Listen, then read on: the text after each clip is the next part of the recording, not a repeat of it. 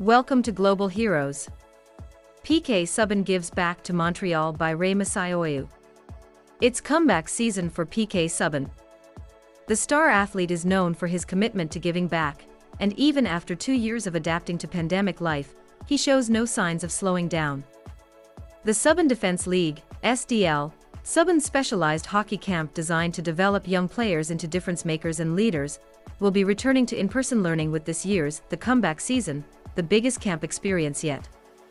Happening in Toronto from July 25th to 28th, and in Montreal from August 2nd and 3, campers ages 6 to 15 will learn to play the PK way. The SDL gives young players the advantage of top-quality coaching and programming, equipping them with the tools necessary to change the game and turn heads in every arena they enter. Subban and his elite team of coaches will work with campers on the skills that create a champion athlete. On and off the ice, students will leave camp with lessons that will carry through to every facet of life. Each day will feature dryland training and the on-ice skills and drills that Subban still uses to this day. All proceeds from the Subban Defence League are directly donated to the Montreal Children's Hospital, a longtime partner and recipient of the PK's Helping Hand program. Last August, the former Montreal Canadien visited the Children's Hospital to lend a helping hand to the 10 Ants au Volant car rally, which raised $300,000 in one day for the hospital. Program donations are used to provide financial support to over 600 families a year, equip the neonatal care unit family lounges with healthy food options so parents can stay close to their babies while taking care of themselves, donate free books in 28 different languages for disadvantaged families with sick children ages 0 to 5, and so much more. Most recently, the Montreal Children's Hospital announced the opening of the Specialized Centre for Adolescent Mental Health, LE-Spot Montreal, one of the largest ambulatory centers in Canada for teens in suicidal crisis. Located within walking distance of the Montreal Children's Hospital, LE-Spot offers an alternative to hospitalization, allowing teenagers to continue with school and other regular activities. The outpouring of donor support for this project has been incredible.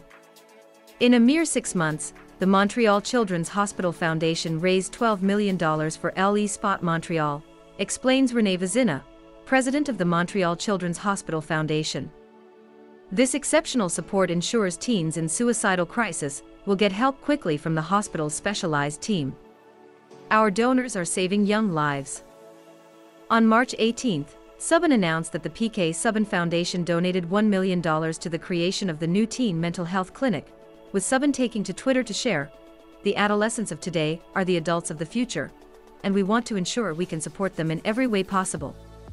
LE-Spot Montreal is one of the major projects funded by the Montreal Children's Hospital Foundation's Unexpected Ways to Heal campaign, which aims to raise $200 million for the hospital by 2026.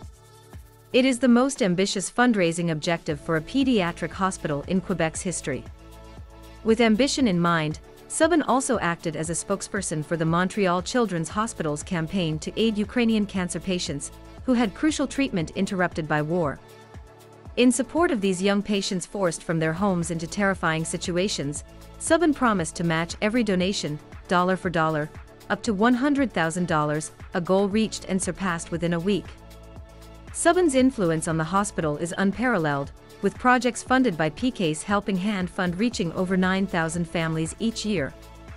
The PK Subban Foundation continues to make strides in changing the lives of youth, one child at a time.